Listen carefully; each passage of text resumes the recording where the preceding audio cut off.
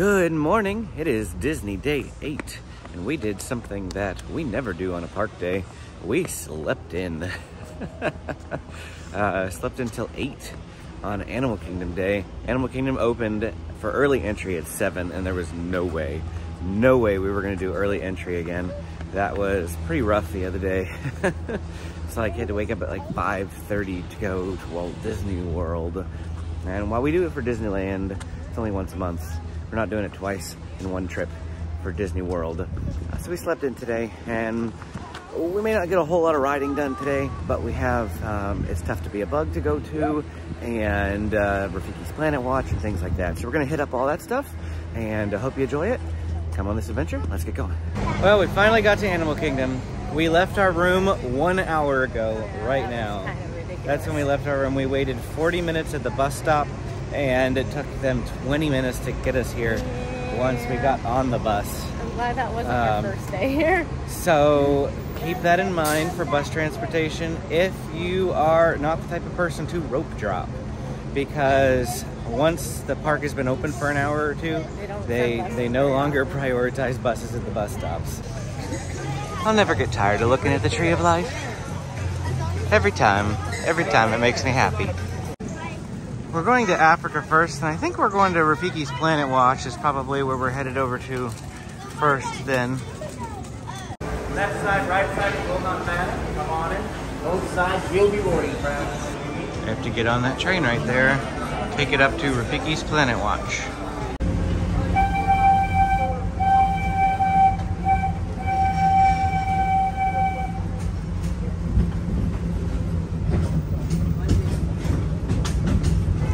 I see an ostrich.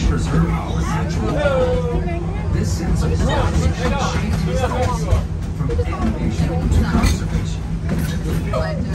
squirrel, go squirrel, go! Some sort of animal right there. Just rhino. Oh, I can see it. You probably can't. It's backlit under there. And please be sure to watch your children as you exit.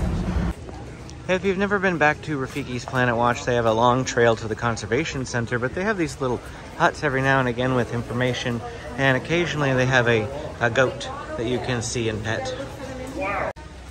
And Rafiki is always pointing you this way. And here is the main conservation building. Benjamin, what animal do you see on that board? Panda. Is that a panda? Oh. They've got a little petting zoo down here. You can come in here and pet some goats. What, the baby goats? The brown one? He's kind of big. Looks like they have a story here, Animal Encounter Care Story. Nice little bench area and a stage that they can do a presentation at 1 o'clock. Grab a brush, James, and you can brush the goat. You go find a goat to brush.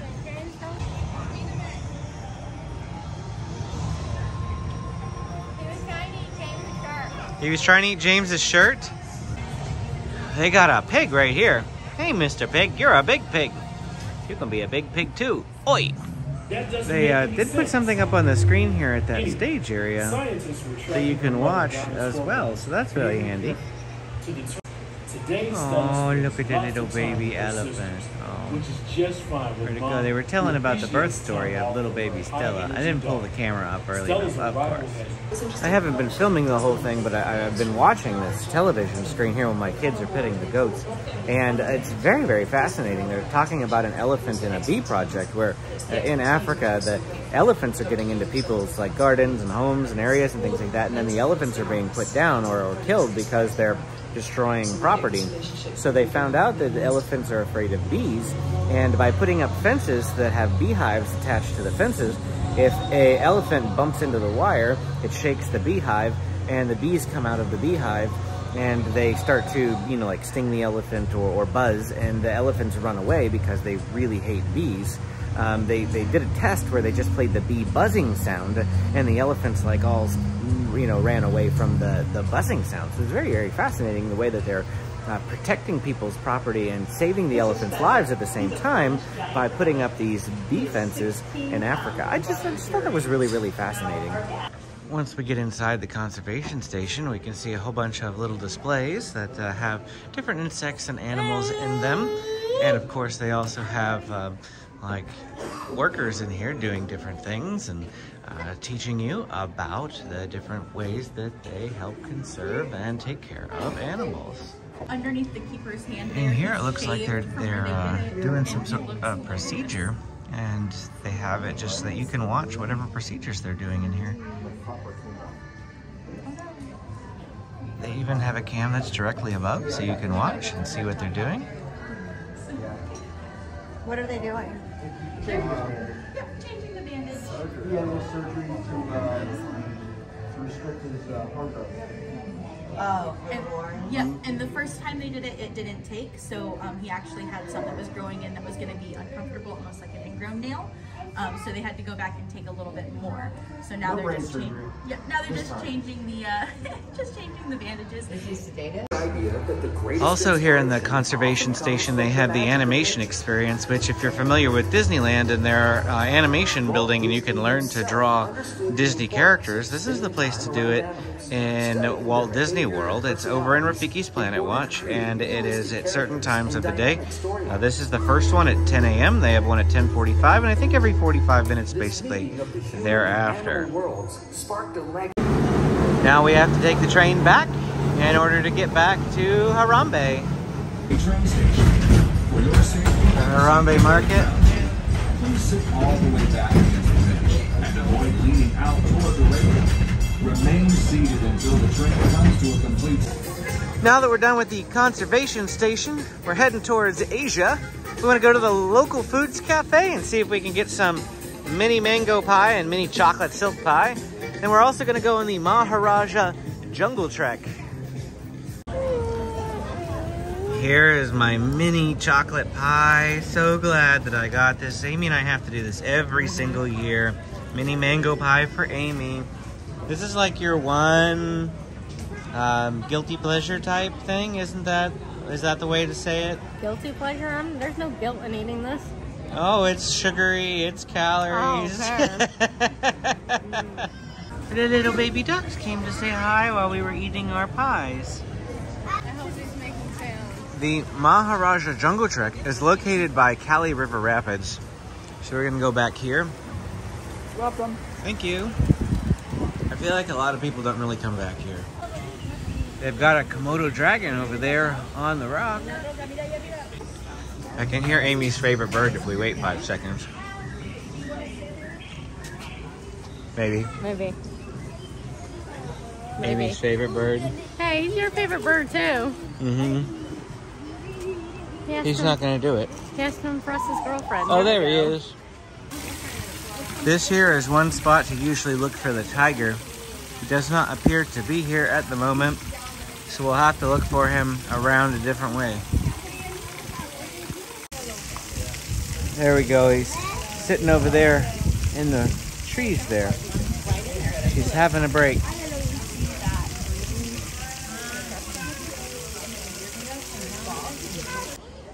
The aesthetic through here is just amazing. Peaceful, relaxing.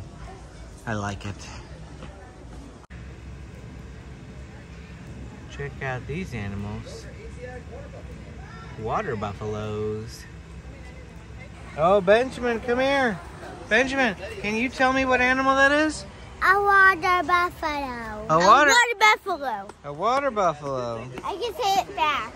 Yeah, you could say it well. Your brother just mispronounced it a second ago, and it sounded really cute, and I was trying to get it on camera. But when I asked him, he actually said it right. 3, 2, 1, go. I am not singing the water buffalo song. Oh, come on, you just did. No. Everyone's got a water buffalo. Yours is... I don't even know the words, though. Hello. Here's a water buffalo up nice and close, and he's getting a drink. You can scan the QR code for a bird spotting guide while in the aviary here. And now we're gonna go find our favorite bird that goes, oh wow. Don't get too close. Please don't do that. Don't get too close, Benjamin, okay? The great Argus pheasant. Hello.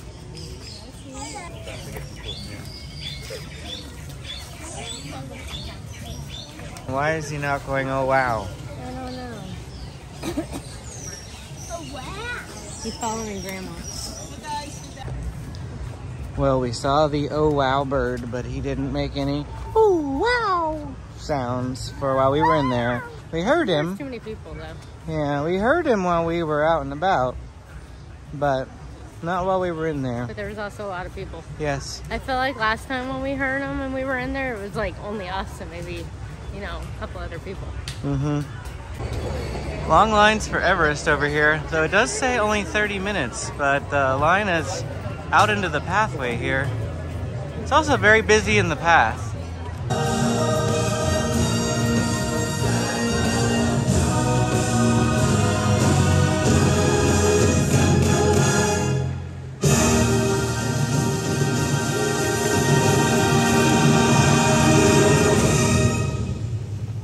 So we were just talking about it being Memorial Day weekend and how even though Memorial Day is on Monday, it's Saturday before Memorial Day, and yesterday was Friday. Like, we had such an amazing time at Magic Kingdom yesterday, and I didn't feel like it was Memorial Day weekend. And you had a theory about why that is the case. My theory is that because it's a holiday weekend, we're now hitting the summer crowds. They have hired more staff at this point. Like, they probably hire a bunch of seasonal workers that may have started even like in the past 2 weeks. We usually come about, what, 3 weeks ago? 3 weeks earlier and I than feel this. like it's that lull period where they don't have the seasonal workers yet. So even though the park might be less busy, like in terms of walking around, the rides are just as long because they have half as many workers. They can't run as much capacity. Two of them are military macaws, and their names are Fern, Juniper, Dill, Stitch, Robinson, and Cooper. There is so much to do at any of these 4 parks that is not even like, you know, something that you just schedule. You just happen upon it, like the bird show back there and things like that. As you're walking around, like we saw Kevin, the snipe from Up, walking around, and just things like that you just happen upon, and that's what makes it so special and magical, that you weren't even planning on seeing it or enjoying it, but you could partake of it. Well, now we're walking into Pandora because we're going to Satu'li Canteen for lunch, one of the best quick services in all of Animal Kingdom. If you can't find good food at Animal Kingdom, you are not looking hard enough. If Restaurantosaurus is what you look up and you're like, oh, that doesn't sound good, there is way more. If you see Pizzafari, oh, that just looks like terrible pizza. Yeah, it is terrible pizza. Try Flame Tree Barbecue, amazing barbecue food. Yak and Yeti Local Foods Cafe, amazing Asian-inspired food. Satu'li Canteen, I can't even tell you what this food is like because it's just totally unique and it's amazing. We're gonna show it to you in just like a minute. I will never get over this. Waterfall! You can thank Pandora and pretty much all of Animal Kingdom to Joe Rohde. Joe, why did you retire? You were the best. Please, please, please, come back. And here is Satu'li Canteen. Now, if you didn't know it was a sit-down restaurant, or a quick service restaurant rather, I could see how you might not know it's here because the sign is really, really teeny tiny over here off to the left. Otherwise, it just looks like a place to come and sit down, but this is one of the best places to get food here in Animal Kingdom. All right, so here we have Satu'li Canteen's food. Both of these meals are a combination beef and chicken, except for this one is with noodles, and this one is with red potato hash and a green vinaigrette. Now, they both also come with boba balls that we chose not to put on either plate. And then I got the cheeseburger steam pods. Now, I got double the potato chips because I don't like slaw, but you could also get potato chips and slaw. But these cheeseburger steam pods, they're basically bao buns, but they taste like McDonald's cheeseburgers. They're amazing and fantastic, and we can't wait to dive into this meal. All right. First bite. Just as good as you remember it? Mm-hmm. So we made this our second meal this time. because I wanted to eat at Flame Tree Barbecue, and I knew that if we ate here first, We get it twice. we'd be getting it twice. It's that good. And here is my cheeseburger steam pods. Look at that gooey goodness inside of this bao bun. Tastes just like a McDonald's cheeseburger. I mean, wow. It's uncanny how much like a cheeseburger this tastes. The boys were just told they're going to the playground now. Look how happy. Now that we're done with lunch, we likely won't be back in Pandora, so I'm gonna savor this right now. Amy would like to go under this waterfall up here. Look, I can see the backside of water. O2H. Oh, actually that's like the side of water. The last time we were here, I should also preface this by saying we have a tradition of always buying a t-shirt when we come to Walt Disney World, along with our tradition to always buy a set of chopsticks. So the chopsticks we got earlier at Epcot, but last year we did not buy a t-shirt. So this year I've made up for it and bought 2 t-shirts. And here is my Everest shirt. 15 years of roaming with the snowman. So after it pretty much monsooned on us our first day here, the forecast had said that it was going to rain literally every single day of our trip except for like Tuesday, and then it ended up not raining at all. We got a spritz earlier today, but we actually kind of wanted the rain today. I was about to say. We wanted it yesterday too, for that matter. We need to get that ride quickly. One of my favorite things is watching smiling families get their pictures taken. Seeing other people have a great time is what brings me joy. I love coming to places like this with other people, especially when they've never been before. Oh man, taking them to Disneyland or Walt Disney World for the very first time, such an amazing experience when you can watch the joy hit their eyes as they experience things for the first time. Actually, just watched videos from Paging Mr. Morrow maybe, 3 weeks ago? It was his first trip to Disneyland in a really, really, really long time. And he was just so giddy. It was amazing. You should check out his Disneyland videos. Everything just made him happy because he hadn't ridden it before or seen it before, and it was great. There's Kevin again. Woo boy, that sun is beating down and it is hot. But here we are at the Boneyard. Right off to the left is the entrance to the playground. And he's off, there he goes. And James is sticking near me, but go ahead, run free. Run free.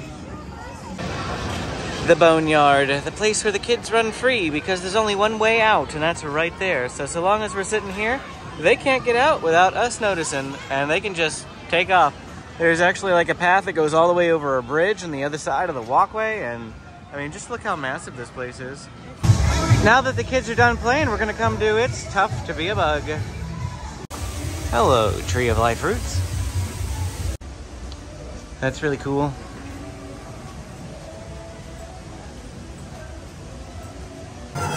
Look, a giant dung ball. Here we go, we're in the It's Tough to Be a Bug theater. It's been a while since I've done this show. Back off, spiders! They're mine. Bug bombs. Did you like that show, Benjamin? Did you like that show, James? Yes. It was buzzed under it. Our kids are so opposite. Our final thing to do in Animal Kingdom today is to come to the single rider entrance of Expedition Everest.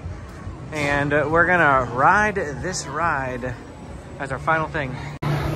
We are meeting up with some friends today who are local to the Orlando area. We're gonna meet at the pool at our hotel a little bit. and then we're going to dinner with them at the Yale and Compass because they're not coming into a park.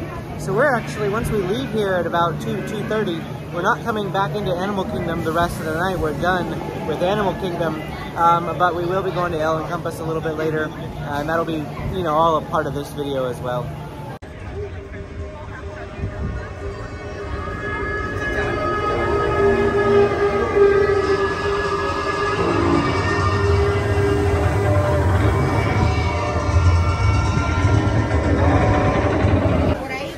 It's about 20 minutes before hopping time, which is one of the best times to ride Expedition Everest. Now, we did the single rider, but literally waited like less than 5 minutes.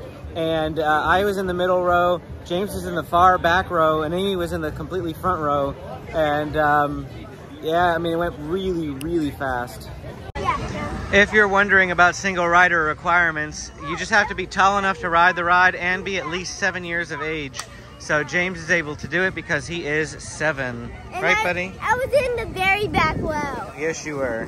Well, I got my 9th frozen Coke, and it comes in a Lion King souvenir sipper from Drinkwallah. It's a little bit more expensive, but they don't have regular cups here. All right, we also got the premium Mickey bar, and this is a 50th edition. They dip it in raspberry, or blue raspberry, and then they put sprinkles on it. So it's a specialty 50th hand-dipped Mickey bar. Say bye, Animal Kingdom. Bye, Animal Kingdom. Ooh, on Wasp Waterfalls. We're going across the bridge here. Cute little bridge area. Here we go, the Yacht Club. This is where we're eating dinner, Yale and Compass. Since we're gonna be eating with friends, I'm not gonna actually film dinner, but I'll video record our food, what we're gonna get, and that sort of thing. And then we'll maybe talk about it a little later this evening, but we just want to enjoy our time with our friends. So no formal review from this. If you want to check out our review, you can check out our breakfast review at the Yale and Compass that we did last year, which I'll link to right now.